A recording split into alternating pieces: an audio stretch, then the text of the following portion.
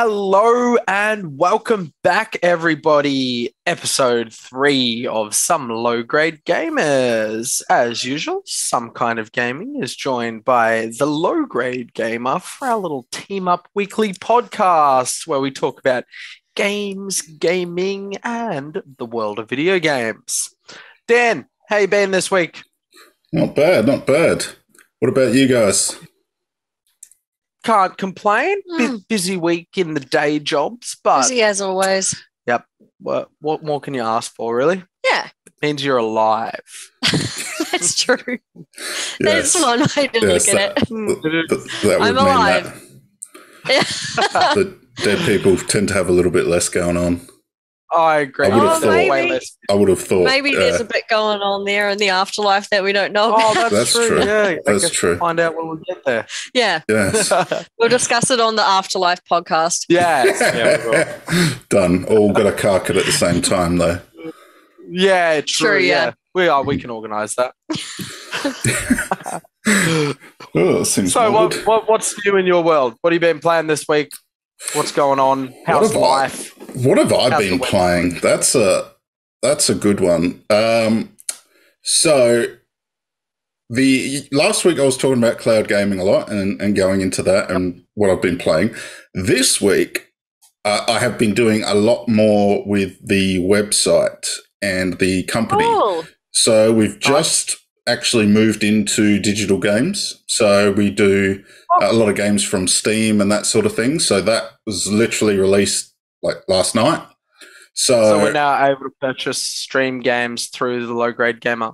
Correct. Steam, nice. Origin, Rockstar, and we've got a whole bunch more coming. But as an example, so what are the advantages there? We're better.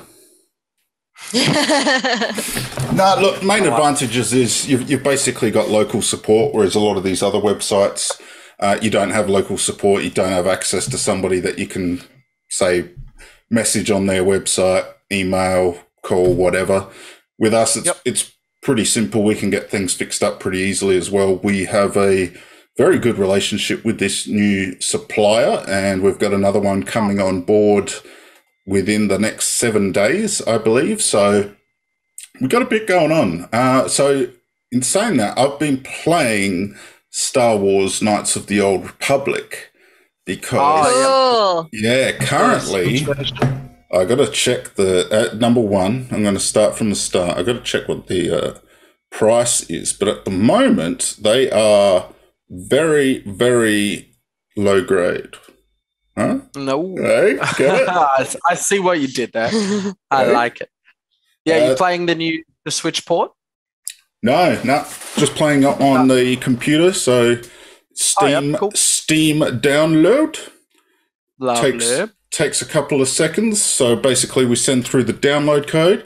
I'm just bringing up how much it cost because I don't remember. So Star Wars Knights of the Old Republic was... Where are you? $9. So laughing. Yeah. So we got that. So we got a few Star Wars games, Battlefield, etc., available on the website now. So lovely. Star Wars fans, hit up the Low Grade Gamer. Exactly. I've been smashing out KOTOR. That's what I've been playing at the moment. Just to basically, number one, we had to test to make sure that the back-end system was working with the front-end system. So when somebody purchased it, it automatically sends them the download code and all of that sort of stuff, plus the instructions on how to actually do it. Otherwise, it could be confusing for people. So a lot of it has been testing that for work purposes. And then I also had to put in another 4 hours of playing the game just to make sure the game worked. Product knowledge. Yeah. Isn't it such a hard life when you've got to play video games? I know. I had to play it and I had to do 4 hours. It's a dream, isn't it? Just to see what happened. So, so that's basically all I've been doing. I've been playing KOTOR, been having good fun with that. I there's have nothing wrong with that. done a little bit of Halo, and I have logged in every single day to see if Roland's there. There's no Roland. No sign. Nah, so still waiting on CD Projekt Red. I think Cyberpunk is going to release an update sometime next year that might fix Roland. That's early the next word on year. the street. There's a actually funny that not that we were sort of going to talk about Cyberpunk today because I've brought it up a few times, but I think people are overhearing about it. I'm not going to lie. Yes, I don't blame them. But I did want to point out. Do any threats this week? I did want to point out Cyberpunk has actually moved into positive territory on Steam in terms of their reviews. This is the first time they've actually had that. So props to the developers for even on Steam. Yeah, good on them. So props to developers fixing up the PC version at least. Yeah, but look, it's one at least. They're doing something. Yeah. I mean, it's good to know that the PC version is obviously at the stage that it is, so then that means the consoles can't be too far behind. Again, it's been more than a year, so it's still ridiculous. But absolutely, no. It's still it was unfinished, right? It's like getting half a book and not knowing what or a puzzle, half a puzzle. Yeah, we'll fix that with a patch later. Puzzle piece? All the time. It's always under the couch. And it's only one. It's only ever that one. That's because your cat that stole one it. Roland piece of the puzzle, and he's just Roland. missing. It's probably going to be a really bad mission as well. It's going. It won't even be worth it. No. Yeah, you'll play it and you'll be like, all that waiting for this. It'll be totally average. It's so near the start as well, and my player's so pumped up. I'll just punch somebody and it's going to be over. That's the depressing part.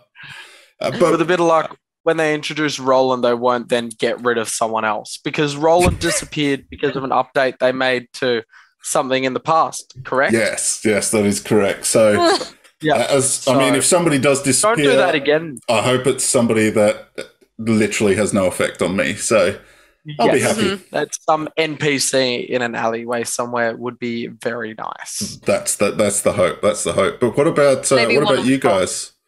Laura, what have you been playing? Well, I've been playing some more Pokemon and still going on Assassin's Creed Valhalla. Yeah, it's a long one. Of course, yeah. But I've been playing heaps of free games this week. Free Switch games. Hint, hint, nudge, nudge. Yes, that will be our next YouTube video. Yes. Yeah. So we've been doing a lot of game capture and do we get a sneak peek? Yeah, for sure. Fortnite. It's good. It runs well on Switch. Do you play Fortnite, Dan? Look, do you dabble? I'm a bit too old, I reckon. My hands aren't that, isn't it? I can't build things. You got some kids on there, they're building and killing you at the same time, and I'm still just trying to shoot. So it's a whole different beast. It's a whole different beast. Yeah. Look, I mean, we mainly just put it on there because we would probably get a lot of hate if we didn't, and it doesn't run well on Twitch. It looks well. It is a great game. So just not our game. Yes, agreed. Yeah, no, but it is a great game. But it's not a list of our favorite games. Yeah, it's just best free games on Switch. So we've been doing a lot of video capturing for stuff like that. There's a lot of games on there that we've put 20, 30 hours into, which is pretty cool. There's a lot of addictions out there in that list. I remember a lot of when addictions. You at least had to buy a packet of cereal to get a free game. So you had to spend $5 on the cereal Kellogg's to get a free game. Yeah. And now they're just you could buy a console and never have to pay anything ever again. Yeah. That's sort of what we were talking about in our first episode of how much choice there is now compared to like when we were growing up. I mean, I still remember getting the Super Nintendo and it's like, okay, we pay X amount for a game and then you finish the game because the games weren't that long. Oh, not at all. Yeah, no, like Spyro's like 12 hours for like all three or something, isn't it? Or are they 12 each? Oh, 10 each or something. But like the original Metroid, you can smash through in like 5 hours, I think. Well, even like if you bought a sports game, it's all over. Yeah. Once 100%. it's like I think it's Super Cricket on the Super Nintendo. Like once you hit the ball 6 times, like you've hit the ball 6 times. Like Exactly. Nothing else is happening. Quite repetitive. Yes. So no, the choice now is amazing. Fortnite is a good game. I think they definitely set the foundation for games after it. Warzone, I think, has had huge success based off probably a migration of a lot of the older players potentially from Fortnite moving over to Warzone. Not that you can't be an older player and play Fortnite, but Warzone has a much more realistic sort of vibe. So, a lot of people moved over. Fortnite's like very oversaturated colors, bright, bubbly, that kind of. Yeah, it is appealing to the kids in all of us, which to be honest is kind of more my style anyway. Like I prefer Jak and Daxter to, I don't know, The Last of Us style graphics. Just Naughty Dog example. I'm partial to both, to be honest. I think it just depends on the gameplay. For me, that's in the mood that you're in. Yeah, exactly. It depends what they're going for, isn't it? I think Fortnite is a good game, but for me, I would definitely be heading into, if we're talking about the battle royales and that sort of thing, I think Apex runs really well on the Switch. I knew you would say Apex. You're a big fan of Apex. Huge fan of Apex. We've had the opposite experience with Apex. Doesn't run that well for us. Okay. A lot of drops in frame rates. Just looks muddy, especially when you compare it to any other version of the game. It's like night and day. Like there's no comparison. Whereas it is significantly Fortnite, better on the Xbox. Yes, exactly. Whereas something like Fortnite or DC Universe Online, something like that. I know that's an old game, and that's probably why. But they're comparable, you know. So well, I think the base game included Apex on our list. Maybe it'll be in the next list. Yeah, well, I think the base game of Fortnite has been around for a significantly long time, so I think it's a lot easier for them to do that migration. I mean, a lot of people are actually trying to push Nintendo to put Warzone on the Switch, which I think is a significantly bad idea because the Switch is not made to run those sorts of games. That Nintendo aren't in that fight. They're not in that fight for power dominance. They left that fight with the Wii. Yeah, even then it was a bit average. Yeah. While the GameCube compared to the Xbox and the PS2 was still underpowered. So, and then they just gave up on it entirely. Yeah, and I think where they've gone now is a significantly better choice, but I'm getting away from myself here. Yeah, of course. As usual. Yes, that's my thing. We should give away a prize every time I do that. Oh, God. Take a shot every time. Would be dead. Yeah. Laura takes a shot every time. Yeah. You can say goodbye to her from the podcast then. Yeah, nice knowing you. So, Tom, what have you been playing? Are we playing the same games? Yes and no. There's a lot of free play multiplayer games, obviously, so we do a lot of that together. But the best thing about having two of us is that we are able to play different games and combine them later on into a single video. So that's always quite nice. It makes our research go twice as fast. Yeah. And all the game capturing and all that type of stuff as well. So that's pretty cool. But I'm still in my, I guess, free time, if you're going to call that work, then The Last of Us. I'm still on The Last of Us. Not that I've had much time. I think I've played maybe 4 hours of it this week or something like that. But yeah, loving it. I really like how Naughty Dog has grown up with their audience. Yeah. So we've talked about Jak and Daxter on the podcast before and how amazing it was. And I was quite young when the first Jak and Daxter came out. And then it kind of got a bit more serious with Jak 2. A bit like Grand Theft Auto we inspired, and then Jak 3 as well. And then Uncharted was more mature again, more realistic graphics, all that type of stuff. And then The Last of Us is just pretty much a horror game. My heart was beating real fast, and I screamed a couple times, and said a couple of swears and like classic Tom stuff. Yeah. I was like, oh, yeah, F. Yeah, oh my Lord. No. I was about to rip my face off. Great. That old chestnut. Yeah. So, yeah, been really enjoying that. That's cool. And it's free. Woo. PSN, free on the PSN for all PlayStation 5 members. Yay. Have you guys in your research, is it Warframe? Is that what it's called? Yes. Yep. Is that going to be in the upcoming YouTube video?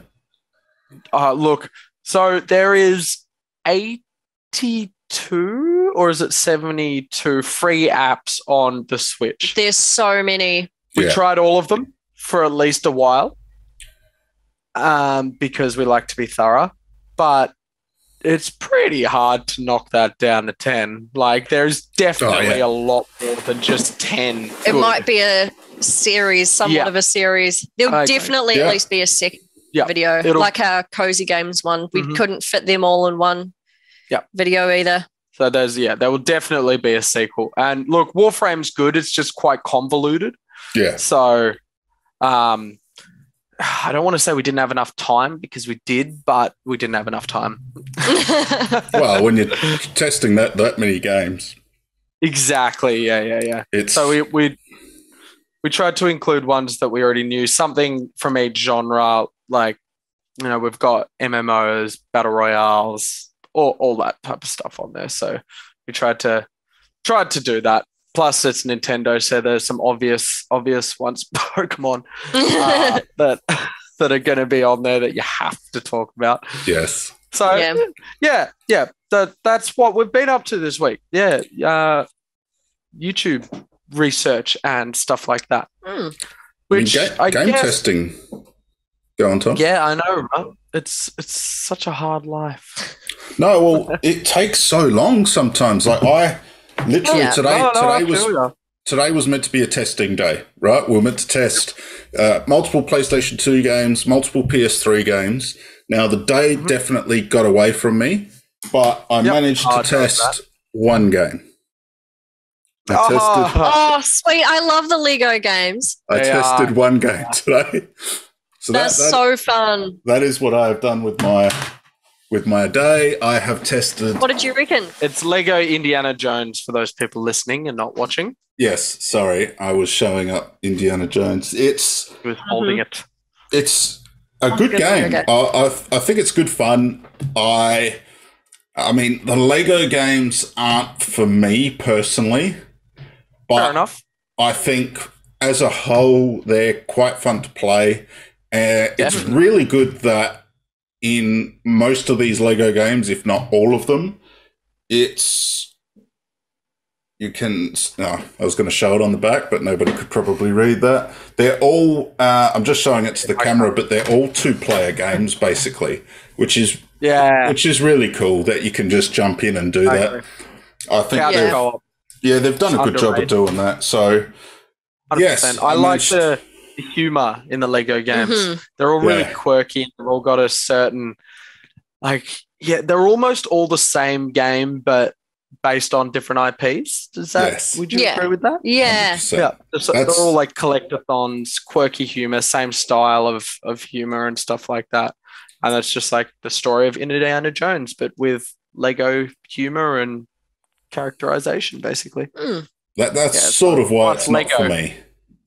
How good's Lego? Yeah. It's like it's just like a different skin over top, isn't it? Yeah. That's exactly it.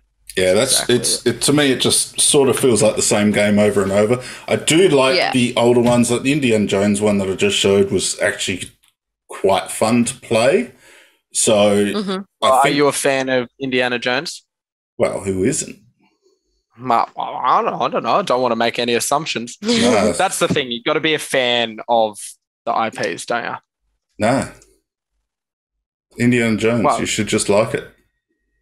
Yeah, but if you didn't like it, then you wouldn't like the Lego game. If you didn't like it, it'd be really hard. I mean, to be honest, I really like the Star Wars Lego stuff. I think that's really cool. You say that.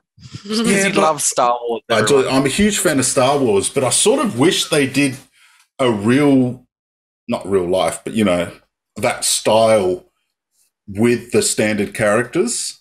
I think that would be really cool because they did a game, and it was back on the PlayStation 1, and I can't remember what it was called now. I'm going to have to look it up.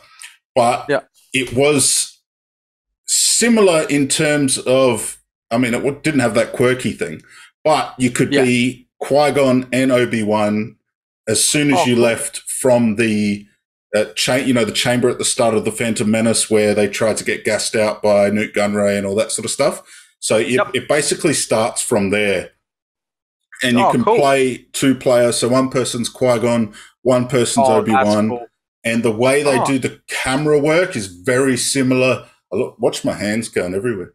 The way they do the camera work is very, very reminiscent of the Lego series.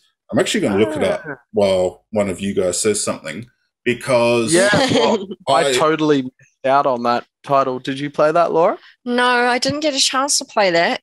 Were you a fan of the Star Wars when you were younger? Yeah, I was a fan of Star Wars when I was younger. I will admit that I had only just watched all of the Star Wars films last year. I'm sorry. Yes, which is a problem. Yeah.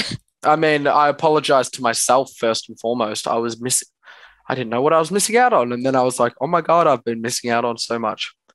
And since then, I have read deep into the history and I know things that aren't even in the movies now. I like it. Well, you've redeemed yourself. Exactly. Jedi power battles. Oh. Yeah, when I was young, like as we were saying before, when you only have like a couple games and then you play them to death. But does anyone remember like the demo games? Yes. And they would have like a whole bunch of like tiny snippets of other random games. There was this one in particular that I loved and it was just this like T-Rex simulator. Oh, yeah. But there was no like background or anything. Like it was just a black background. I'm pretty sure you couldn't walk anywhere. You could just like move around in a circle. And chomp and stuff? Yeah, you could chomp and stuff. I'll have to look it up and put it on the Discord. Ben. Yeah, man, I loved that. I loved it. T-Rex simulator. That's great. I mean, some of these games, for me, it was... children. I know. For me, it was that Star Wars game on the PlayStation 1 anyway. Star Wars, Jackie Chan, and Road Rash 3D. Those were the 3 PlayStation 1 games. The trifecta. I really resonated with, and we spent... Because you could sort of do them 2-player, they were a lot of people rocked up to our house to play that game. My mate down the road, my brother, all that sort of thing. So we hammered them out pretty hard, especially the Star Wars one because you could play 2-player. That was great. Nice. I'm going to go play that later. I think it was a Matchbox game. I think it was like it was a racer, but then you'd go through like a ring and you'd change into a plane, and then you go through a ring and change into a boat. I think it was Matchbox, but I could be completely wrong. That sounds cool. I remember that. Yeah, it was awesome. It was like way beyond its time for its time frame. And then Crash and Crash Team Racing. Yeah. Spyro for me too. Yeah, totally. See, Abe's Odyssey. Ooh. Oh, yeah. Yeah, and Medieval. My cousin was very lucky. He had 280 games, I think. So, God. Lucky. Yeah, I know. What? Ridiculous. Because his parents were really nice, or because he was an older kid at the time? No, he's younger than me. So his parents were really nice. Well, parents did a bit of a naughty and did a mod chip. So don't do that. Don't do that. I don't advocate Go buy for all that. Your games from the Low Grade Gamer instead. Exactly. I don't advocate for stealing IP, especially when it's current generation, if that makes sense. If you can buy it off the shelf, I don't advocate for it because that money does need to go, number one, into the economy, into the developers and all the other bits and pieces, because the less something sells. There's a long line of people that need to be paid. Yeah, exactly. I do think, though, if a game, and I know I'm going off topic again, I do think if a game has been around for X amount of years and is not available commercially, personally, I don't have an issue with it. Fair enough. I mean, look, if it's ridiculously hard to find and it's going to cost you $1,000 for a game that you might not even like or you don't know is even good, then yeah, I mean, I've used emulators before. Let's just put it that way.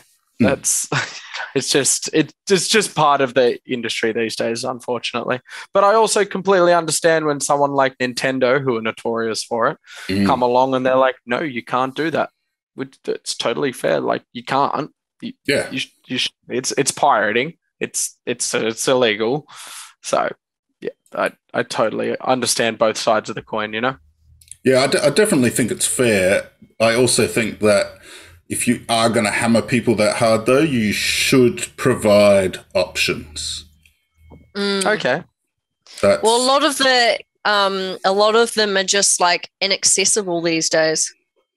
I think that's what Nintendo's doing at the moment with their NES and SNES online services. Yeah, that's great for that. Yep. And what they did with the virtual consoles on the Wii and the Wii U and stuff like that was their games are all accessible. So there's no need for emulators for those in ones, their mind. Hopefully they bring the Game Boy games and stuff to the online. Yeah, I was just about to bring up something similar. I know we haven't. It's not on the agenda for today, but that's all right. We can go off agenda. Yeah, you just sparked something, and it's something that I have been reading a lot on Reddit and Facebook groups and other bits and pieces, especially when the 64 stuff came out. So are you pro subscription model or would you prefer virtual console? I like both ways. I'm honestly not bothered, to be honest. I don't know. How do you feel? Yeah, well, I would have the Nintendo Online subscription anyway. Because like I obviously want to play games online. So I guess it's cool that I get games as well. And with this new one that came out, I was going to buy the Animal Crossing DLC anyway. So I guess that kind of made it way more worthwhile for me because, yeah, I was going to buy that anyway. But maybe it would be a bit of a jump if you weren't going to spend the like $30 or $40 for the Animal Crossing DLC. Yeah, something. So I wasn't really bothered. I was like, yeah, sweet. Yeah, something that Nintendo did. Yeah, that's the thing. We would get it either way. So Nintendo has our money. So what about you? How do you feel? Well, see, I'm up in the air. I don't mind the subscription model. I think a lot of companies have gone that way. I think exactly. The other problem, yes, which I think is a problem too, because I agree. You can't. Programs like computer programs, downloading our video editing software, Adobe Premiere and Adobe Rush, like they're subscription services nowadays. I just want to pay $400 or $300 or whatever it was and have it there forever.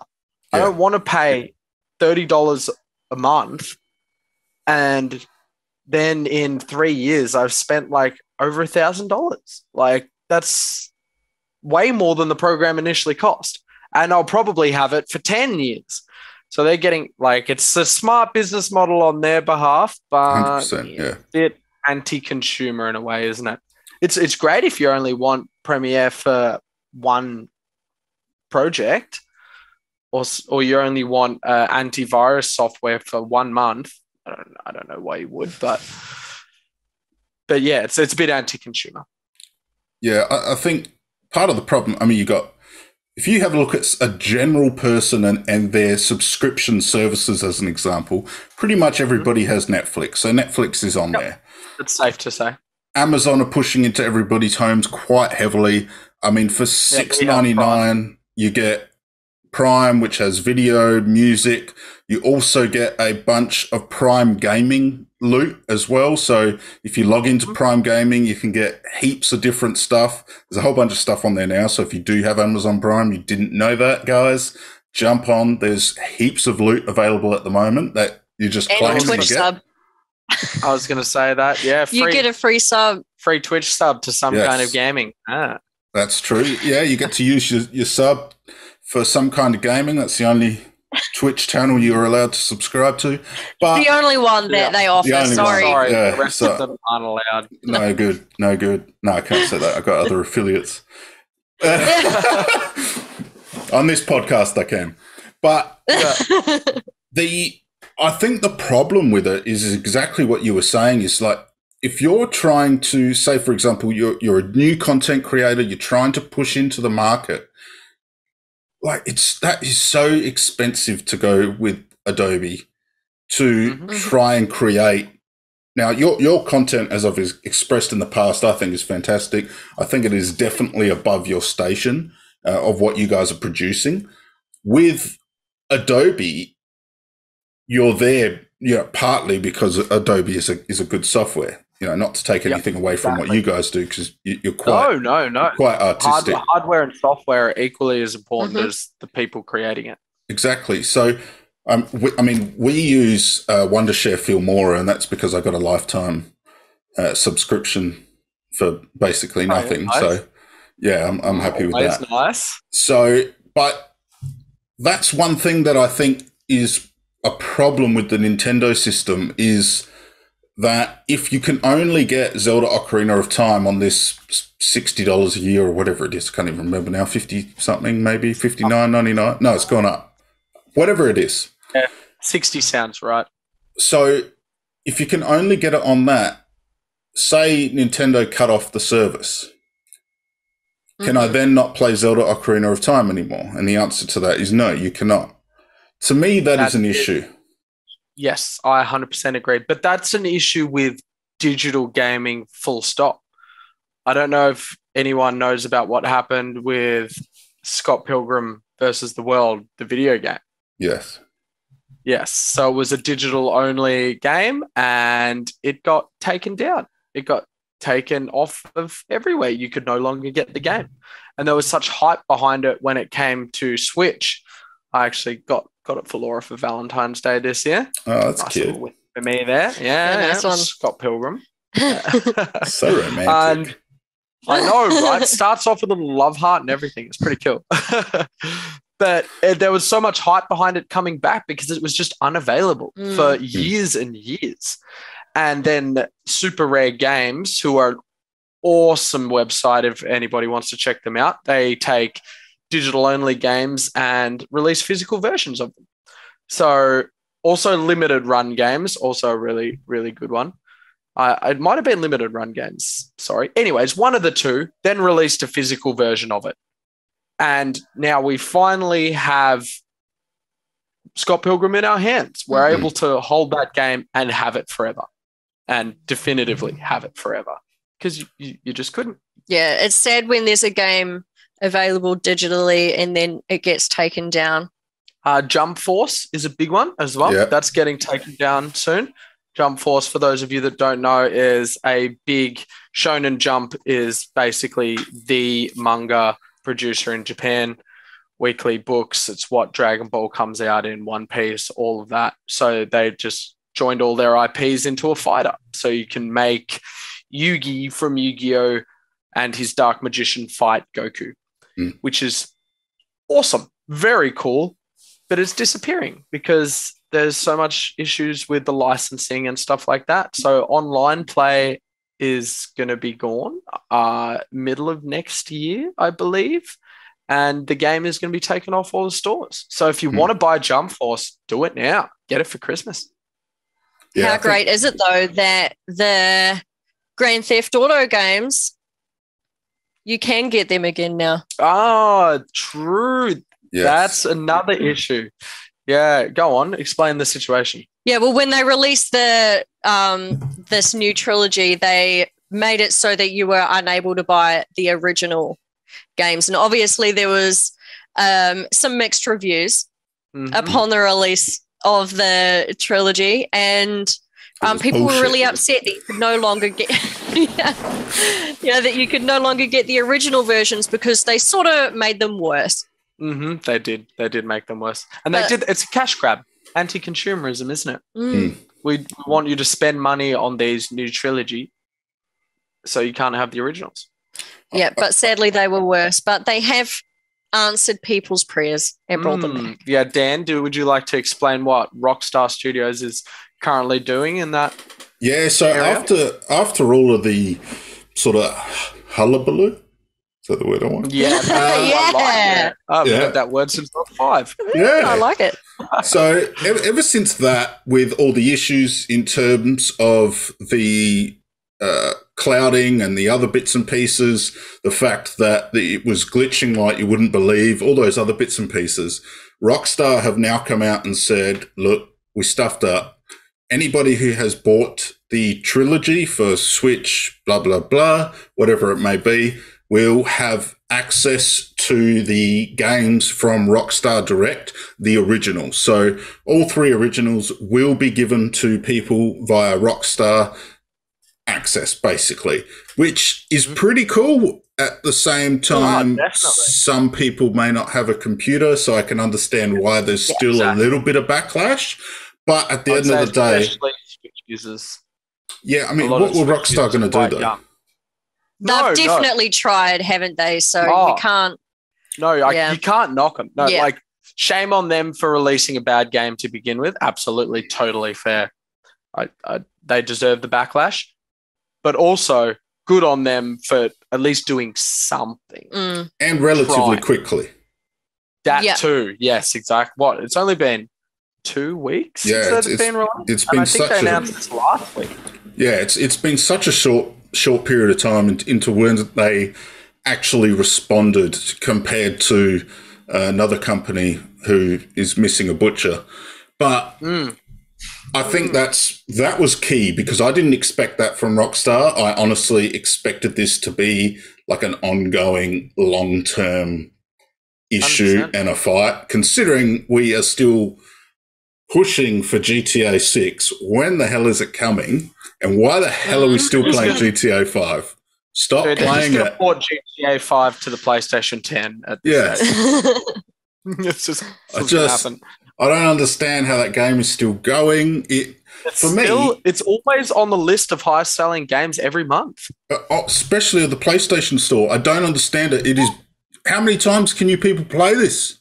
It's boring. I don't get it either, but that's what they're doing. I understand it's the same thing with Mario Kart. People have been pushing for a new Mario Kart ever since it was released, but just sells so well. Nintendo keeps selling units. Rockstar keeps selling units. That's why there's been no Minecraft 2. Microsoft keeps selling units. So Minecraft 2. Yeah, right. Yeah, wouldn't that be cool? Yeah. So I get it. That why would they release something when they're still selling a shitload of the old ones? Yeah, I guess they'll wait for the sales to drop and then pick them back up again with a second one. I just don't understand. That's my thing. I don't get it. I don't get why it's still selling so well. Like, don't get me wrong, it was a fun game 10 years ago. Oh yeah. Yeah. But compared that was 10 years ago, and we've played it, and we can all move on with our lives and play number 6 now, please. Maybe it's the nostalgia. What about right Skyrim though? Was that released before GTA 5? Skyrim's a little bit different though, isn't it? Is it? It's still being ported to every console under the sun. I swear that game came out on the PS1. Look, Skyrim. I played it on the NES. I swear. Skyrim, I agree as well, but to me, Skyrim feels like a much more significant game than GTA. It is. Yeah. There's more to it. You could possibly play that for 10 years and still not do everything. It's definitely more robust, whereas GTA 5, there's only so many times you can crash a plane into a mountain. You know, that's all I do. But, you know, there's only so many times you can do that, and I think... I mean, let's play new games, guys. I mean, I play Valhalla as well. I haven't played the new DLC, the Paris DLC. I have not played that yet. I have heard there's more coming out as well. I don't know. The Druid DLC? I played that. No, I've done that one. Cool. Yeah, Laura's not up to any of the DLC yet. No. Yeah, I haven't done Paris yet. I was hoping to do it shortly, but with everything going on with the business and the other bits and pieces, sometimes my gaming has to take a back seat. I haven't even been able to... Gets in the way. Yeah, I haven't been able to play Halo Infinite that much either, which is a disappointment. Yeah. I can't wait till the Christmas break. Not because I can go away or not because I can see my family. Don't get me wrong, I'm looking forward to those things, but I just want to play more video games. I want to finally finish that Zelda DLC. Yeah, right? It's been how long? I'm almost up to the Trials of the Sword. I'm up to the last Divine Beast. I'd like you to try doing the no clip just to see how easy it is, because you can redo it if you can redo the trial even if you pass it. So I think it'd be funny to see if you try and do the no clip cheat. Just look it up on YouTube to see how you do it and see if you can actually make it happen. Because, like I said, I got outside. So you go outside and it's literally like green nothingness with some random water and other bits and pieces like floating. And you're running around the outside of the map. I couldn't get back in, though. That was my problem, is I couldn't get back in to finish. So Could not find the secret entrance. Yes. See how you go. Maybe I'll try do it on stream. Ooh, yes. There you go. Yes. That'll be good, but be careful because free Amazon Twitch sub to check out Laura's no clip challenge. Yeah, check out the no clip challenge. No clip challenge is a good one. I like that. Yeah. Yeah, we'll put that on the schedule. Speaking of the Switch, the investors. The investor meeting. Yeah. It happened, I think we are a bit late to the party in this one. It happened in our debut podcast. It happened that week, I'm pretty sure. So 2 or 3 weeks ago now. We've had a lot to talk about since then, so why not get onto it now? They basically had a meeting with all their investors, as big companies do, and said, yes, we will be releasing a new system. Sometime this century. 20XX, they said. Which is actually, if we can just get off topic a bit here for a second, why is it hold on, that's my thing. I'm stealing it roll from reversal. Yeah, a bit of role reversal never hurt. Why in every generation of consoles do people insist it's going to be the last? It doesn't make any sense. Like, the PS2 was meant to be the last great big console. The PS3 was definitely the last one. Like, there was definitely never going to be a PS5. It happens every generation. Does anyone have an answer for me? No. Well, of course there's going to be another big console that comes out. There's always going to be another big console that comes out for the rest of forever. That's my... I have a thought on this. Yeah, please. That's what we're in the podcast for. Thoughts. And what I think will happen in the next generation is you will be delivered a box. Yep. And that box will be empty. And all that box is going to be able to do is connect to the internet and have a basic interface. And everything else is going to be cloud. Okay, yeah, cloud gaming's the way of the future. Because if you think about it, how long did it take between PS4 and PS5? It was like 8 years, maybe longer. Yeah, I'm actually... Eight sounds about... Wait, 2013 or 14 was the PS4? 2014, I believe. Yeah, so 8 years. No, 7 years. 7. So we got a significant amount of time there. By the time something else comes of it, I think cloud gaming is where they're going to go, especially you can see Microsoft pushing towards it. And the fact that they lose money on the consoles, I think, is the key here. Yeah, true. That's a big thing, isn't it? Yeah, if you look at, say, Apple as an example, right? Because a lot of people are talking about Apple releasing a gaming console, yada, yada, yada. That's never going to happen. Main reason, well, it won't, because Apple is very hardware focused. Yes, they work on their software and all of those sorts of things, and everybody's got their own opinion on whether they are in the Apple camp or they're not in the Apple camp, all those sorts of things.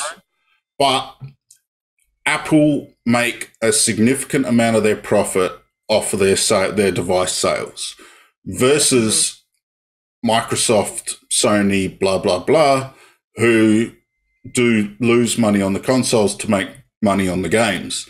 So I think what we're going to see is they'll start selling those consoles for, say, $300.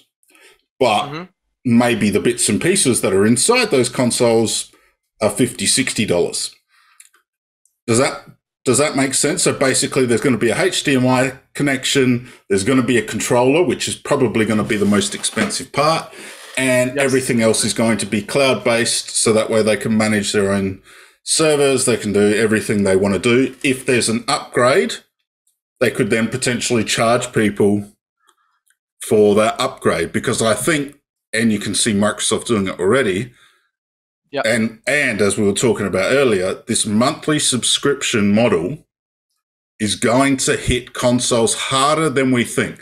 That is my prediction. And if I'm right, in 7 years, everybody listening to this podcast owes me $10. Oh. So, okay. We all have to take a shot. I'll give you $10. But that's what I've been thinking about a lot, especially running a business as I do. Yeah, of course. Yeah, you think about it more than most people would, I'm sure. Yeah, it's one of those things where it's like, okay, so what do we do in 7 years? Where's the business going to be in 7 years? If they do go down this avenue, what are we focusing on? Are we focusing on what does the model look like? Audio, controllers, yada, yada, yada, whatever that may be?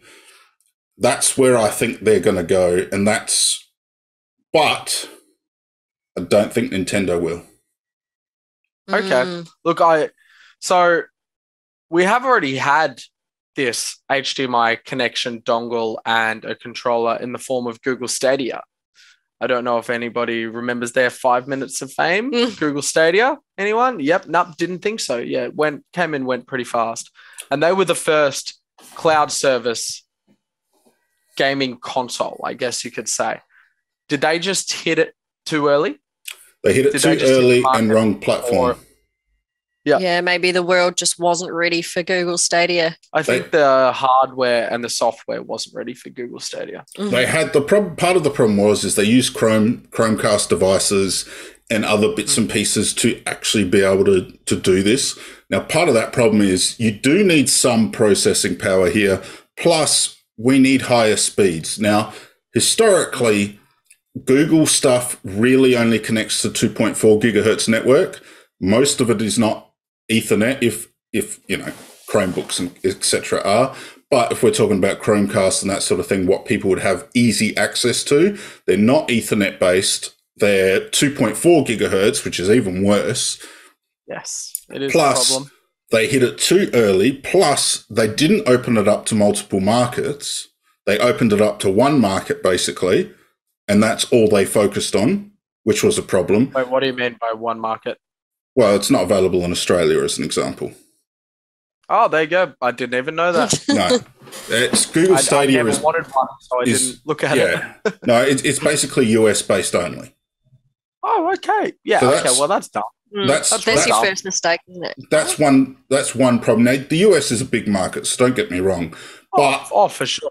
they started creating AAA titles as well. They started a company to do that. Then they didn't. Yeah, they did. Then they folded that, basically. Yeah, and that's early. Google's problem Gave it a go. with absolutely everything that they do. It's fire every single cannon they have, give it a go for about 10 minutes, and then go, nah, we're not selling enough people's data here. Let's change. Yes. No, I do like Google. I'm a fan of Google. I agree. But the Stadia just doesn't interest me. Yeah, I think it just came out too soon. Like if you play GeForce as an example, powered by Pentanet, whatever the whole name is, I don't know, the name was a bit convoluted for me, by NVIDIA, they had and still do, because it is a fantastic system. They've got a good system going, and that's what's making me think more and more. Like, you got to think about it as well.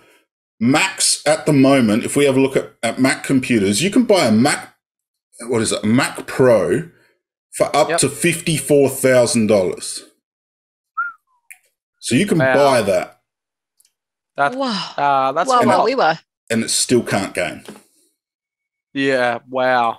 That's... So we did not spend that much money on our computer. No. That's for sure.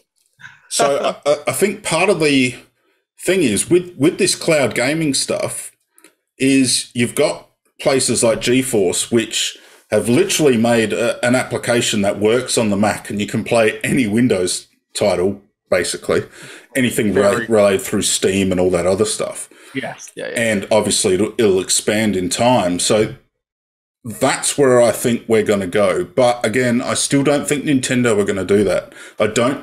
I still feel Nintendo's whole thing is hardware innovation. It is. Absolutely. It is 100%. And they've been, as we said, they've been doing that since the Wii. The Wii was their first real big hardware innovation thing, I guess, whatever you want to call it. 100%. So I think if Nintendo might eventually get there, like they eventually went into high definition, and they will hopefully eventually get into 4K. Yeah. Fingers crossed, yeah. That's what we all want. But they'll definitely be the last. If they're going to do it, they'll be the last ones to do it, for sure, 100%. And I think that could make or break them.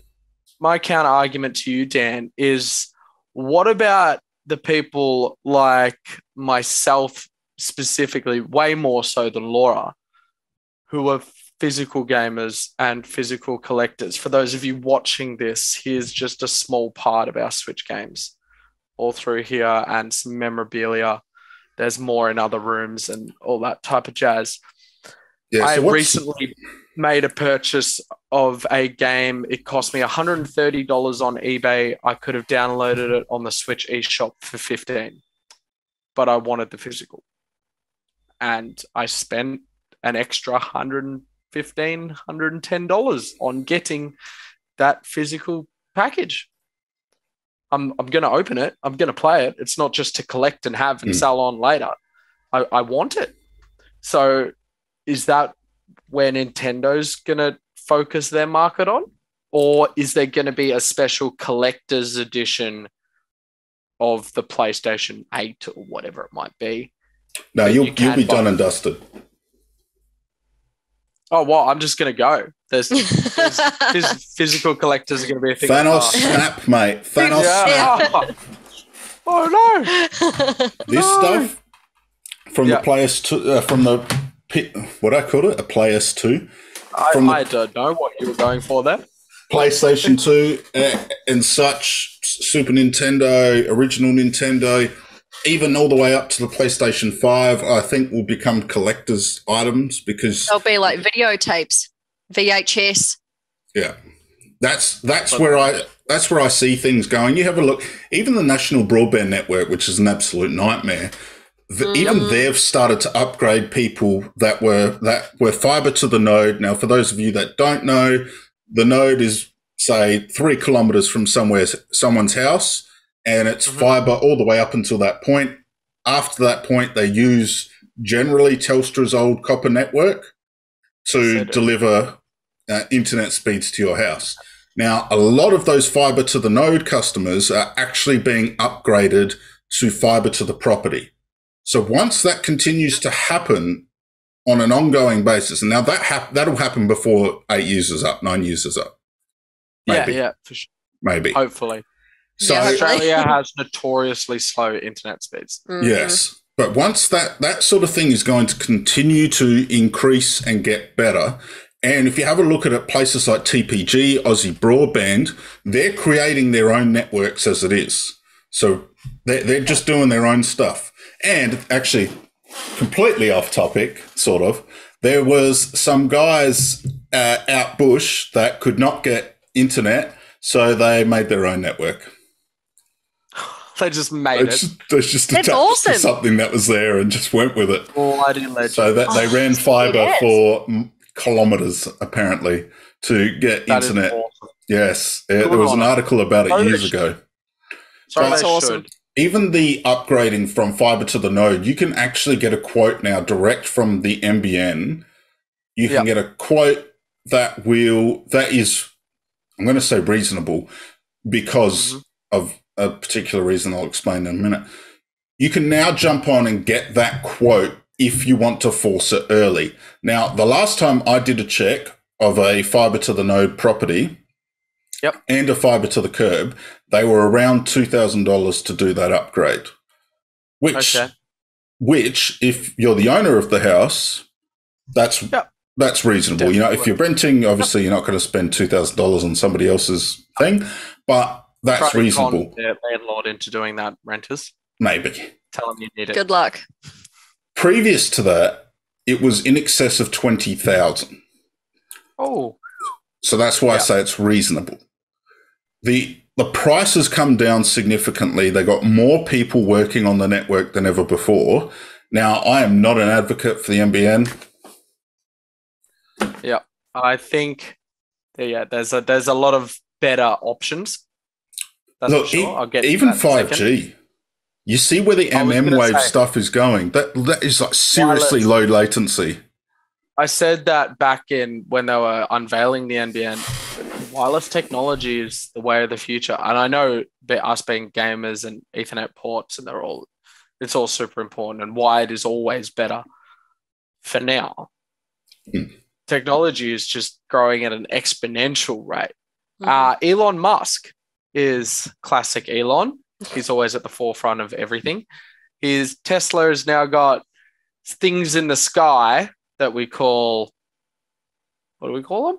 Satellites. That's the one. When you guys telling me that I'm the one that knows the words last week? Awkward. We're really not role reversing this week, aren't we? I like it. Yeah, it's nice, bit fresh. Things in the sky. Things, the sky things. that are producing internet. Yes, I these think that's Starlink satellites. But their problem as well is they have a lot of issues in terms of they need direct line of sight, 50 megabits per second, all those sorts of things. So hundreds of issues, and there will continue to be. But we should have invested into research into that before we invested God knows how much money into rolling fiber optic cables across like one of the largest countries on the planet. Well, one of the things they did very poorly is, number one, they underquoted. Number two, they should have done fiber to the property from the get-go if they were going to do any type of upgrade, because at the end of the day, NBN probably spend half their time trying to fix copper cables. Makes no sense. Really stupid. Number two, if you have a look at 5G, especially the wave stuff, they're literally doing operations using 5G. Operations on some, like they got a person open on the desk, on the not desk. If you're getting operated on a desk, that shit's bad. Don't do it. Probably has something to do with Roland's Butcher. I don't know. Just That's avoid what it. he's doing. He's doing Warehouse operation. But you know, like they've literally got people on the operating table being operated through 5G. Yeah. Wow. Yeah, which is absolutely insane. And I think that's where things are going to go. I mean, you're having a look at self-driving cars and this and that and this. Like technology is seriously so amazing at how quick things are moving. Oh, it is. I was talking to my parents about this the other day. So my dad turned 70 next year. And the stuff he's seen in his lifetime is ridiculous. Like he does not remember mobile phones and all that type of stuff as a kid. He saw the moon landing. Yeah. He remembers watching something on television in color for the first time. Like these were huge events. Yeah. Rise and fall of Blockbuster. Yeah, right, exactly. And a lot of these things R.I.P. only last 10 years, you know? Like, even when it comes to gaming, like, look at the old Atari, the original Atari. It's not that old in the grand scheme of things. In the grand scheme of things, It's for really sure. not. I know it feels old to all of us. It's older than I am, but I'm not that old, I like to think. No, I'm not that old. You're definitely not that old. So it's... There is also a new Atari, though. So Is there? Ooh. the Atari VCS. Oh, okie dokie. There you go. I'm talking about the OG Atari. Yeah, I know. I just had to put... Just had to flex. What? Sorry, what was Yeah, what was that? Woo! That was an interesting movement. For those at home, we might have to beep that one out. Again, Black screen. Tom the inappropriate. Blur out that movement. Oh, God. I got to stop being inappropriate on this podcast. Look, I think getting back to the Nintendo investor thing. Oh, yes. Sorry. Bit off topic there. Yes. Obviously, we go off, but I think it all sort of is pretty cohesive in what we're talking about. The next Nintendo console, I really hope isn't too far away. I think they do need a bit of a refresh and an upgrade. They can't do anything too soon because they're going to piss OLED customers off. But I think they need to do something relatively soon. And what they should do is not include docks. So that you should be able to buy the Switch without a dock to save money. And I have a feeling that is partially their plan because it has been proven that the new Switch dock for the OLED can actually run 4K upscaling. Yes. So why the hell is that if the console itself can't do it? Yet. Apparently it can't do it at all. Okay, so the hardware is just... The hardware just will not even allow it to upscale. So... Okay. But the dock has that ability to assist. Yeah, the dock has the hardware. So I just find it very, very interesting. And it's the same thing with, like, you buy a new iPhone, as an example, or a new Samsung device, no more charger. Yes. Yeah. And exactly. That's where I see Nintendo going. I don't know. I still have wired headphones, man. I'm still upset that there's no headphone jack in phones anymore. I want my headphone jack back. I lose those little earbuds, man. On that, I lost mine on the weekend. Did you? See? Oh. I couldn't find my beanie or my jumper this morning, let alone my earbuds. Yes. I would hate to see him with a pair of earbuds. Yeah, Laura knows. I've literally... She finds stuff, I lose. I've literally just been watching them because you can watch them on the Find My iPhone app. Oh, you've got a little find thing. Yeah, but Find My Buds. Yeah, because yes, but because the earbuds or AirPod, whatever they're called, I'm like I said, too old for this. The AirPods don't have GPS in them. It's not exact coordinates. So what I think's happening is they've potentially fallen out and ended up on the road somehow. So when people drive past, they're getting pinged from that Bluetooth. Oh, cool. Right. I like that. That's how the Apple network works in terms of Find My iPhone. Is it's based on how many devices are active in the area, and I think it's something like one something billion iPhone devices or Apple devices are working on the Find My iPhone network. And again, I've gone off topic. Somebody control me. Somebody stop me. We're reeling him back in, everyone. We're reeling him back in. So I hope that the new Nintendo system is somewhat similar to the Switch. I want to see something like they did. I don't. It's a point of contention whether the revision or the next console after the Game Boy was the Game Boy Color, or if that was just a revision of the Game Boy, or if it was the Game Boy Advance. Either way, I want to see something similar. So just a update in terms of hardware and what the thing can do, rather than an update in gimmicks.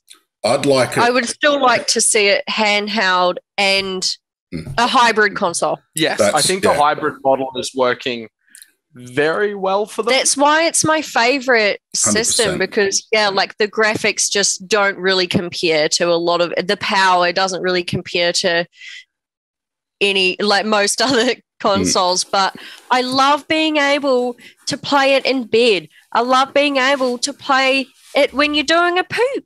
Oh, man, the amount of times I've been like playing on the TV and I'm like, oh, wait, need a poo, get up, grab my Switch. Grab the Switch. It's not like you're playing an online game and then you're like, sorry, everyone, got to poop. Multitasking. Yep, you can continue doing it. Honestly, that experience is priceless. Mm-hmm. I would be willing to pay double what they're asking for the Switch just for that experience. That could be their new tagline. Yeah, play while you poop. Play while you poop. Nintendo, hire us. We'll write you good tagline. Some kind of marketing. We'll start new business. Yeah. Oh, God. Hands crying over here, everyone. Yeah. I do think with the next Switch release that it needs to use at least the OLED dock as a bare minimum. I think the docking stations need to be interchangeable, and if they don't do that, I think it's going to shoot them in the foot. It'll piss people off, like me as an example, who does have 2 docks. So I can play it near my computer, or I can play it at the office. I got 3 docks. And then on the lounge TV, forget about that. Nice. So, yep. Yeah, I think if they don't do that, I think they've missed the mark.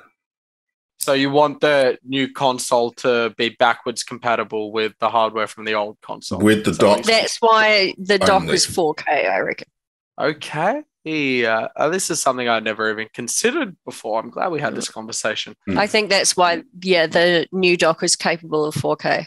Okay. I mean, it has to be. If the Switch isn't capable of, if the Switch OLED isn't, doesn't have the ability to be upgraded to 4K, then it has to be for the next one. Or else why would they spend the extra money putting it in there, right? Right. Yeah, Nintendo doesn't like to spend money when they don't have to. So 100%. I agree with both of you. They just would have changed the case of the old one, but So I'm not certain because I mean, if you pull all the case away from the dock is yay big. Yeah. It's really quite small, all the hardware inside that thing. It's really, really small, tiny. I would say small and tiny at the same time. Sminy. Really it's very sminy. Yeah, it's really sminy. So I feel like there's a lot more they could do. I don't know. I'm not the biggest tech nerd in the world. I'm the low-grade gamer. I'm sure he would know more than I would. But surely there's something else they could put in there to, I don't know, upscaling or whatever it might be inside this dock to make the system more powerful, and then have the less powerful version handheld. Because let's be honest, you don't need a 4K screen on a screen the size of the Switch. It's a little bit pointless. They do upscaling now to 1080 though. Yes, they do. They do upscale to 1080, 100%. So, sorry, go on.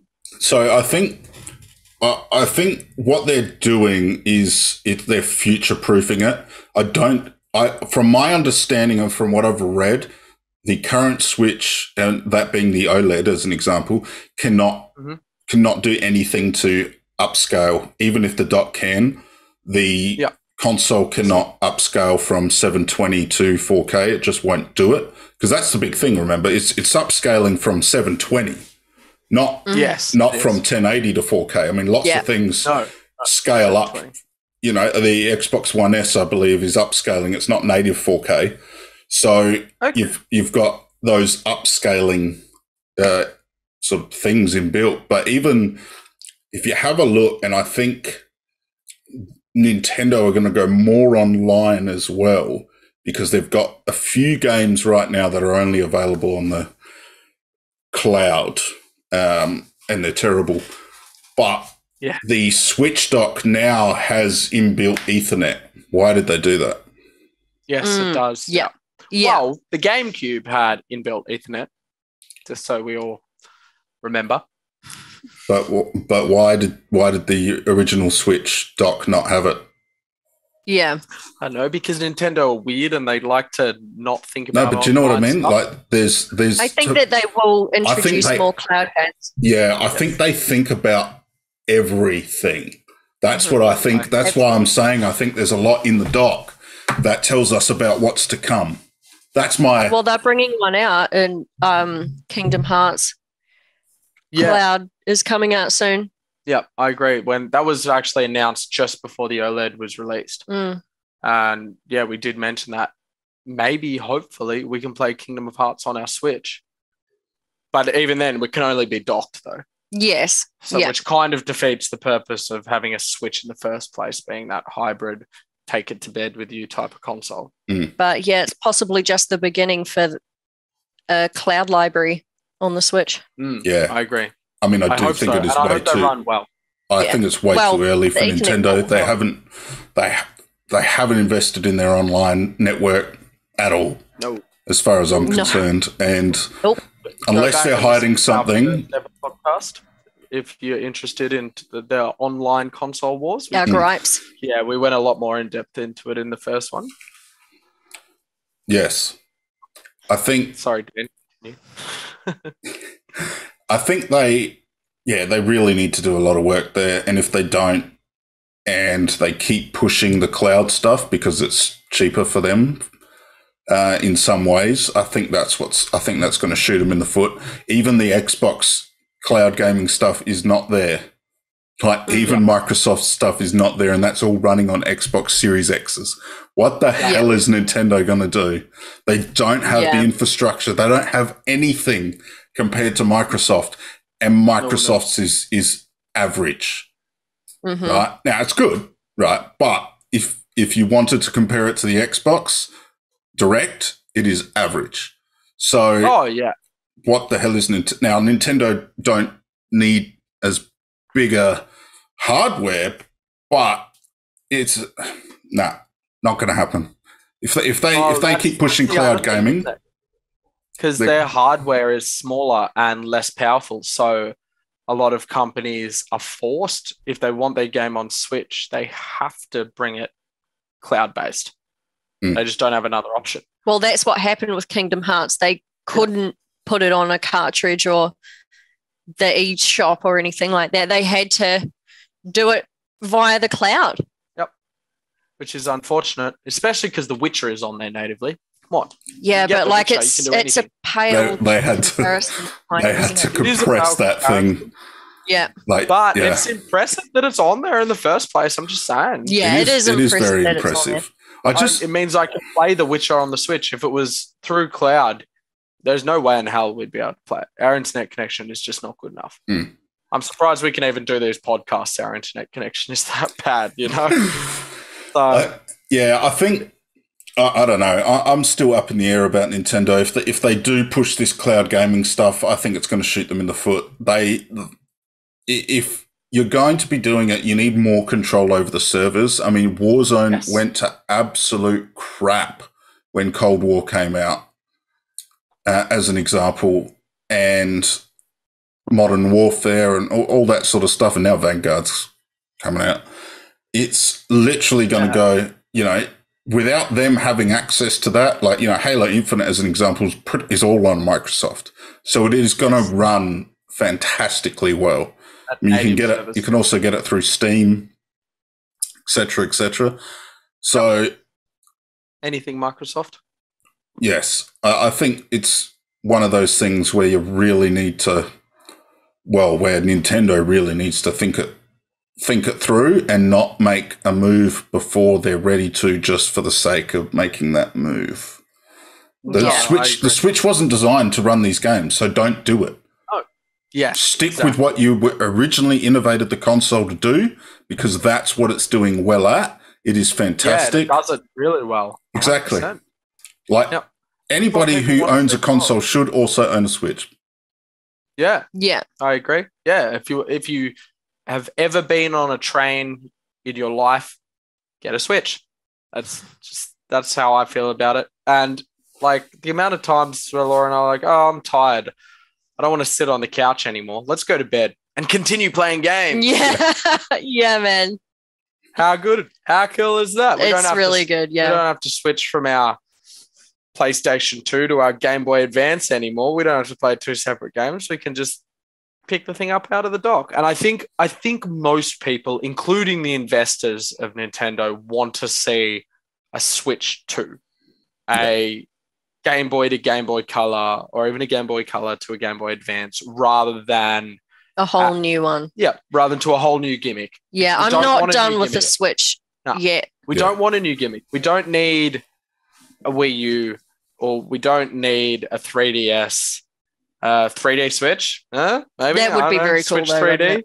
I don't know what they're going to do, but it doesn't need to be innovative. It just needs to be more powerful and better, basically. Better hardware, better software. Just better graphics. Just keep releasing good games, and you'll be right. Keep the Releasing formula. Mario Kart, it'll sell millions. Yeah. Yeah. Well, at the moment, actually, talking about Mario Kart and what they're doing, we're actually releasing it in a day or two. But they're getting Mario Kart on the Low Grade Gamer. No, we've already got Mario Kart, but what they're doing is with brand new Nintendo Switch consoles at some locations, it's only with the neon, and it's only with the original Switch, so not the OLED stuff. You actually get Mario Kart and 3 months worth of online subscription for free with your purchase. So that's the expansion pass subscription, or just the standard? No, I think it's just the standard because it's only 3 months. The expansion pass has to be a year. Yeah, it has to be a year. So right, you're so right. That is a very good deal. Yes. Yeah. Because it's that's awesome. From my understanding, I haven't had a good look at it, so touch wood. I don't know, whatever it is. A bad deal. Don't blame us. Yeah, I'm pretty sure JB Hi-Fi, as an example, already have that live now, and ours is going live in a couple of days. So nice. Christmas is coming up, everybody. Yes. Mario Kart is a fail-safe too. If you have a Switch, it is the deal. It is the downloaded version, though. It is the downloaded version. That's all right. One of the first games you get on any Nintendo console is Mario Kart. Yeah. Your friends, you're going to tell your friends, I have Nintendo, and they're going to be like, do you have Mario Kart? Let's play some Mario Kart. Yeah. That's what they do. It's what friends do. Want to play Mario Kart all the time. Everybody does. Yeah. So, yeah, great deal. Great. Go check it out, Low Grade Gamer. In 2 days. In 2 days. I've got 5,000 products I need to list in the next 3 or 4 days. Well, you better make sure that that's one of them. Otherwise, people are going to be disappointed. I'm excited. You told us on your podcast it would be there. And I know. Actually, I lie. It's 4,994 because I've done 6 of them. Oh, that's okay. Swedish rounding system. Yeah. 6. That's a good start. Yeah. I feel good. It's better than 4. It is. Yeah. It is. I feel good. Yeah, I've actually got to go through each individual game, though, and make sure that it is obviously compatible for us Aussies and the New Zealanders over the ditch, because it's a bit... There's a bit of ambiguity there, I'll say that, with some suppliers and game keys. So that's why we try and do extensive testing beforehand, is to make sure that our customers aren't going to purchase the game and not be able to play it straight away, because that's bull. Yes, absolutely. The worst thing that could happen. 100%. So I thought, while we have gone over on podcast a little bit again in terms of our time, I wouldn't mind, especially because if we leave it another week, we're going to definitely be behind. But I thought we should be talking about the Slobs fiasco. Slobs. Yes. Streamlabs OBS for the uninitiated. Yes. So if you're a streamer, you use pretty much, realistically, it's Stream Elements or it's Streamlabs They've dropped the OBS title, so Streamlabs OBS or Stream Elements, or there is a cloud version called Lightscreen, I think. Lightscreen or Lightview. So Lightscreen, I think. Yeah, I think it's Lightscreen. Yeah, so the big thing happened where Slobs released their cloud version of Lightscreen. And when they released it, their landing page was identical. Even the wording was pretty much identical to Lightscreen. Even the reviews. Yes. And it was like, I thought it was funny because Lightscreen came out with a tweet that said, you know, that friend or something like that where you're asked to copy their homework and just say, can you just change it a little bit? Yeah. And they had theirs next to Streamlabs OBS, and it was like exactly the same, except Streamlabs had different colors. So that was the big controversy at the start, where a lot of people really started to push back. Now, I'll probably explain a little bit about Streamlabs OBS and Stream Elements, just for those that definitely don't know what we're talking about. It's basically a program that allows you to stream whatever it is you're playing to Twitch, YouTube, Facebook Gaming, or even do recordings and that sort of thing. So that's the idea behind the software. Niche program. Yes. Sure. But I think OBS is also used for a whole bunch of other things. As an example, I use OBS as a virtual camera. So my webcam is virtually run through OBS, and that's because I can add a few more things in and take things out and blah, blah, blah, which I have not done.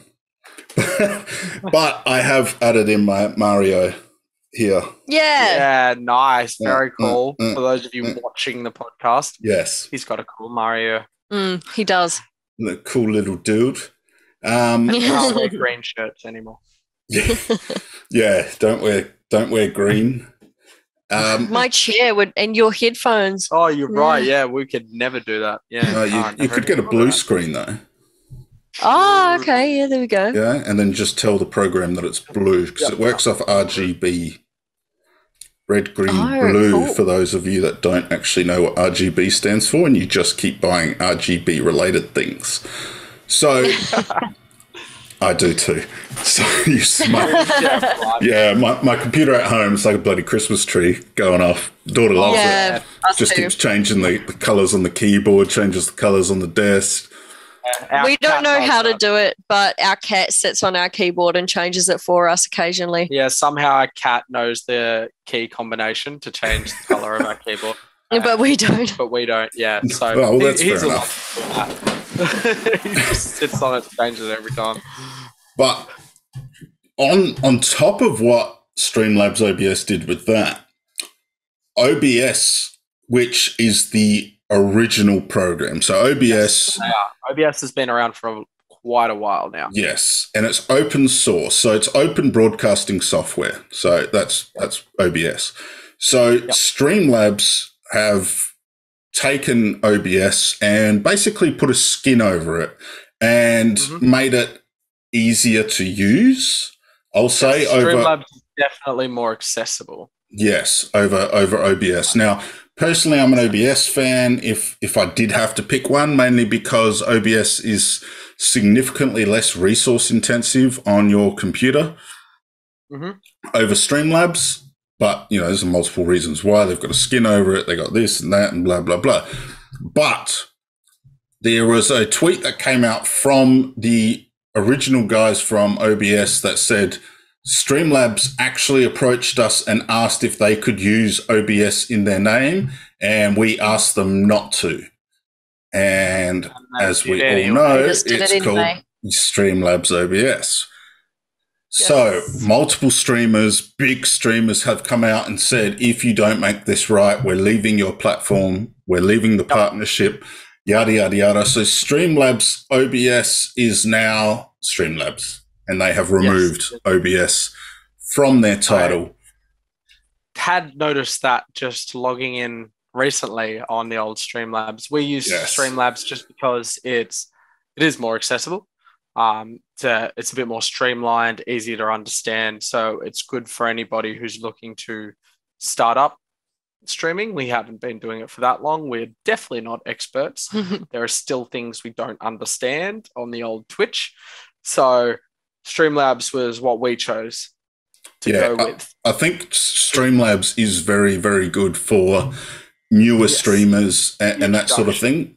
I think OBS... You can do more on OBS. Yeah, I think OBS significantly, once you understand how OBS works, I've used both. Yeah. And I also used to use the Stream Elements add-on to OBS. Yep. There's something.live, can't remember what it is. Probably OBS.live. And OBS is significantly better once you understand it, especially resource-wise. I noticed a 30-40% decrease in CPU usage. So that's big. Yeah, it made a significant difference. It actually made it so that way I could run Super Nintendo streams on a Surface Pro 3. So cool. Yeah, whereas with Streamlabs, it was hanging up, it was causing other issues, blah, blah, blah. Yeah. But again, there's multiple reasons for that. So I just thought we could bring that up today and get your thoughts on it, being the fact that OBS is open source. So anybody can grab the file and use it. The same as Google's Android operating system. That is also open source, and you'll see companies like Samsung, HTC, for those of you that remember when HTC were good.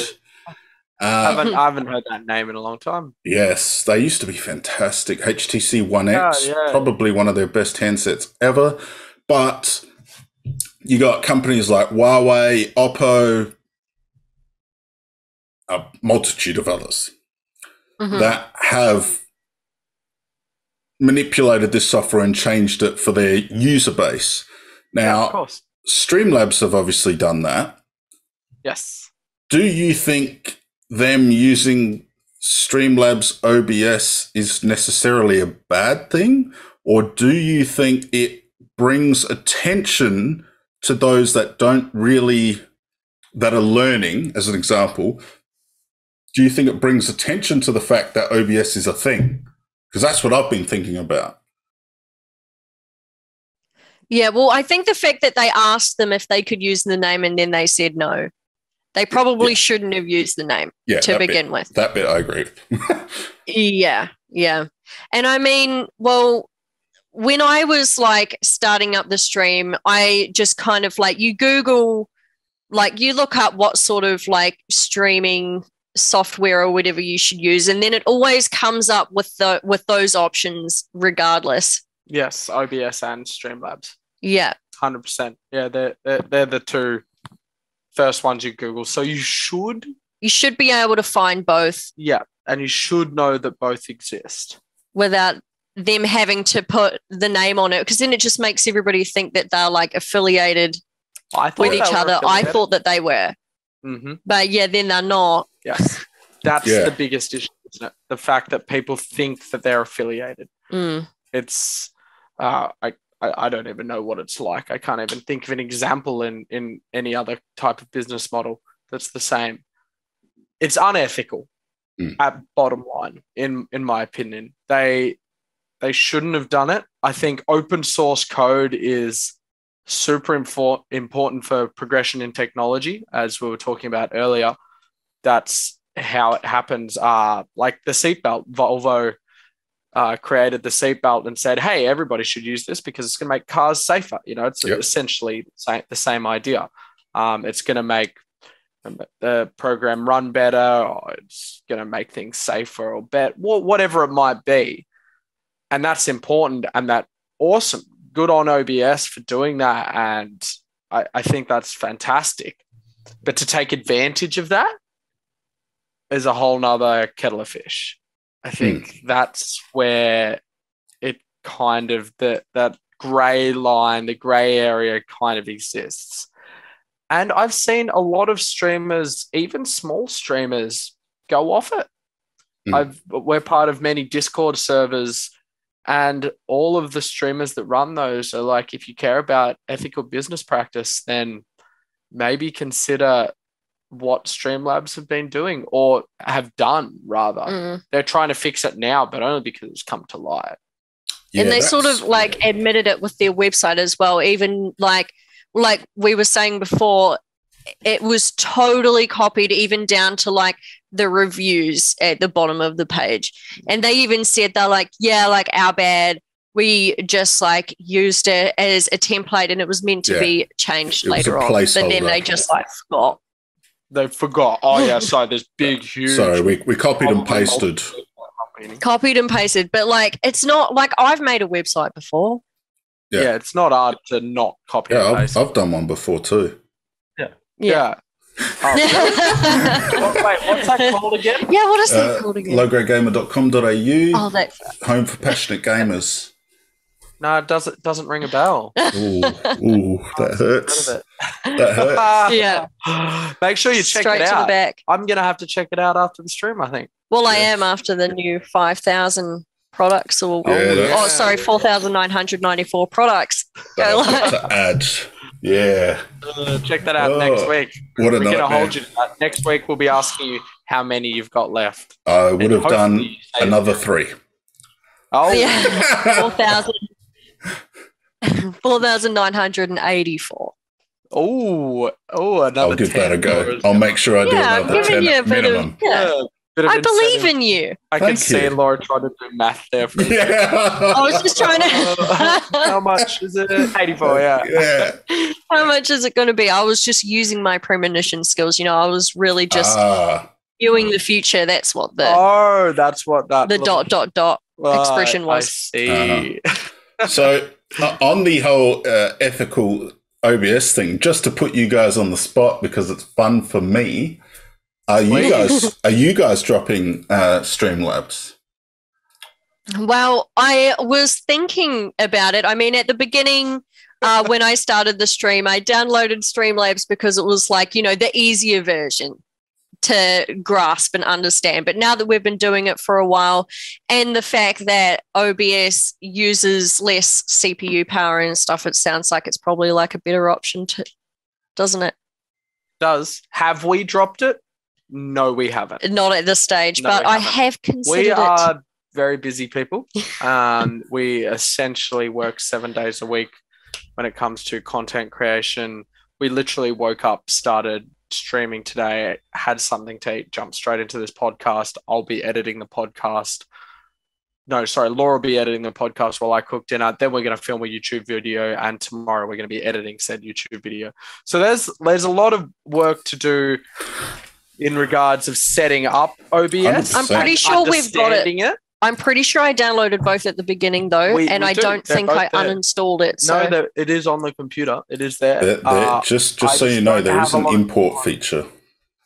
There you go. There you go. Oh, Mm. So I think easy peasy. we should check it out and give it a chance. Yeah, is for what sure. I'm trying to say. I think OBS is significantly hard.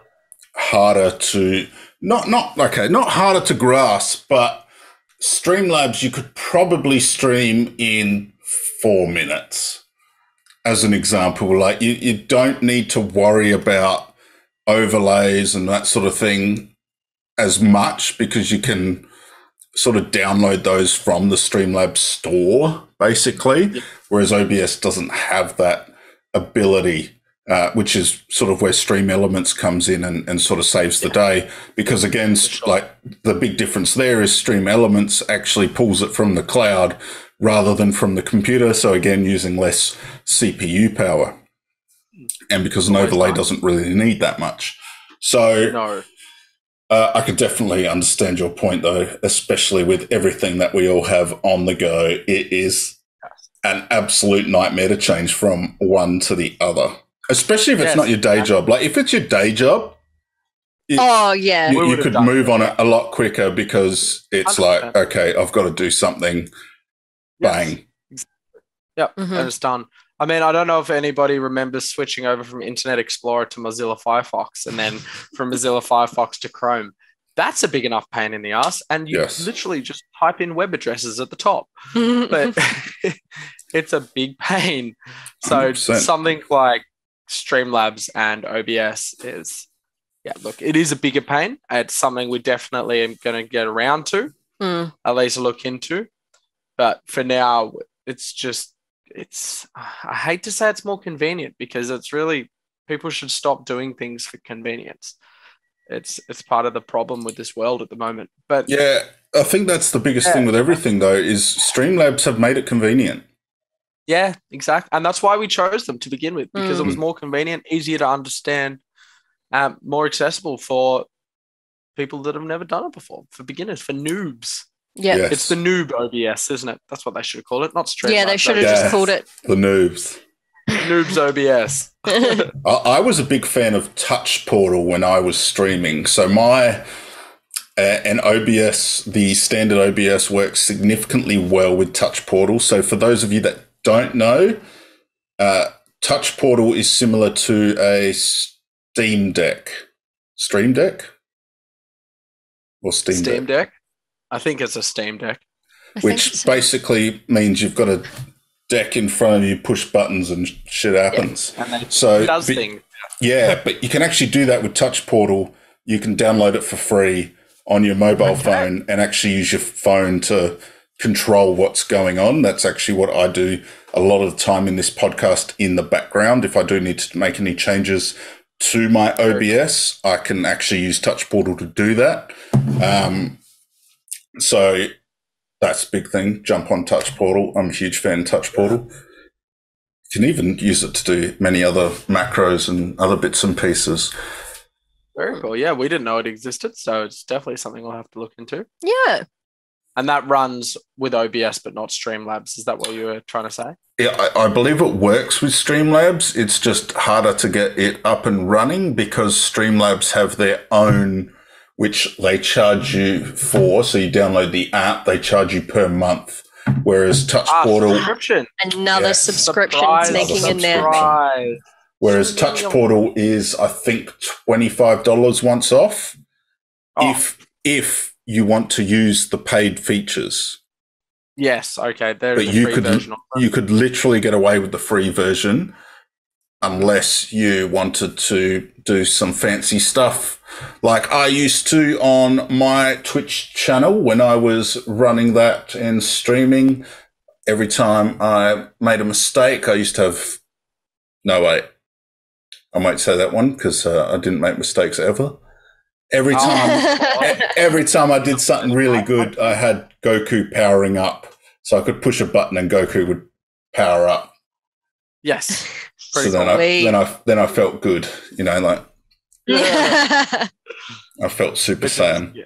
It's a lot easier than going on clicking on your point redemptions and redeeming your own point redemption or whatever it might be. Yes. It's a lot easier. Yeah, you can just push a button. Click a button. And it does cool stuff like sound effects and camera zooms and all that type of stuff. Does that? Is that part of the free version or the paid?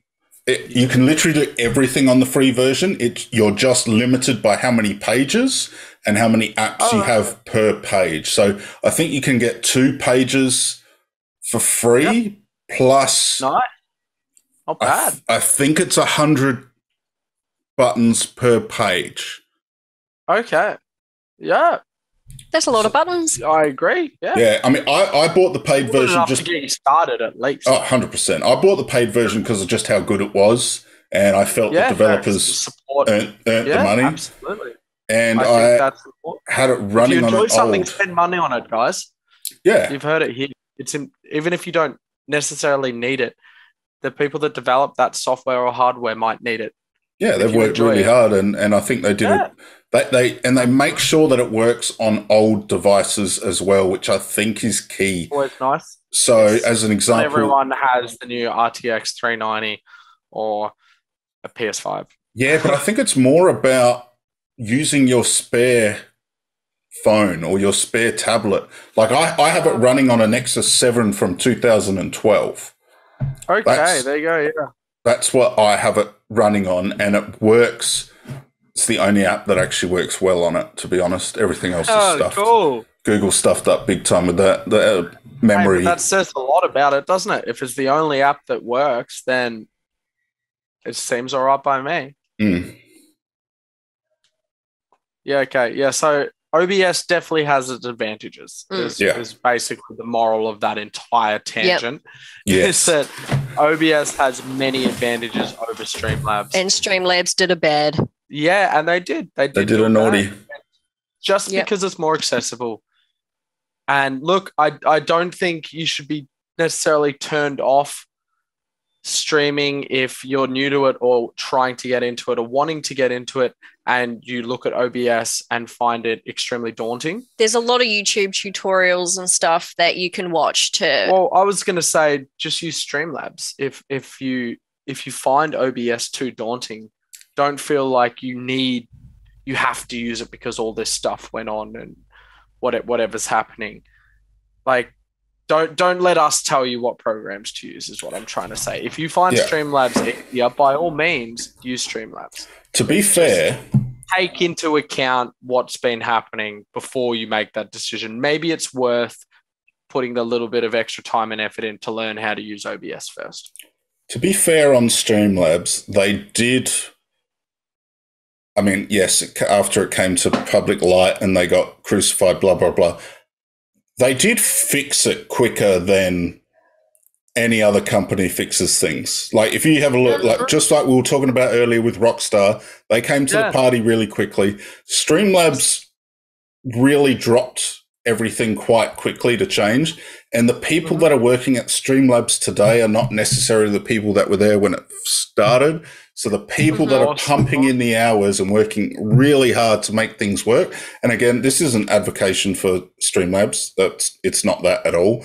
But no. What it is I think compartmentalizing different aspects of things. And I think that really, if you remove the emotion from it, which I think sometimes we need to do in life is remove the emotion from our decisions. Absolutely. I think there are people at Streamlabs that were probably pretty devastated to learn that because they wouldn't have. Yeah, absolutely. Yeah. No. It would have been the couple of dudes who messaged OBS and said that and received the reply. I doubt everyone at the company would know 100%. Yeah. So don't blame the little guy.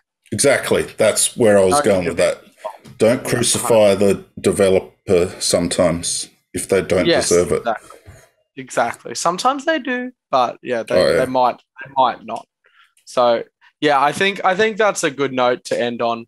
You do whatever you feel is right and whatever is easiest or best for you. If you can remove emotion from it, then by all means. I mean, there's a lot of musical artists out there that have done a lot of questionable things or made some choices that you may not agree with, who make really good music. And you might enjoy their music despite not agreeing with their opinions or enjoying what they have to say. Same deal, you know. If you enjoy using Streamlabs and you find it easier and you're really intimidated by OBS, by all means, stick to Streamlabs. If you found Streamlabs business practices crap, by all means, switch over to OBS. Yeah, and as Laura was saying earlier, there's so many YouTube videos teaching you how to do it as well. So I think that's one of the key things as well, is just watch a bit of YouTube or even go to some kind of gaming and watch them at Twitch. And I'm sure they'd be happy to answer any questions if you do have them. 100%. Absolutely. We're always there to help the little guy, that's for sure. So it's important. Awesome. Well, thank you very much. Nice little bit of a shameless self-promotion at the end there. Appreciate that one. It's been fun, as always. Dan, thank you so much for joining us. We'll be back here next week, as promised, like clockwork, week after week. We love and appreciate all of you guys for listening. Don't forget to check out the lowgradegamer.com.au Don't forget to check out Some Kind of Gaming on YouTube and Twitch. And stay tuned for next week's podcast. Mm-hmm. See you next week. See you later. # where is Roland? Yeah. Roland, can you come join us next week, please? Yes. Special guest Roland next week. Bye.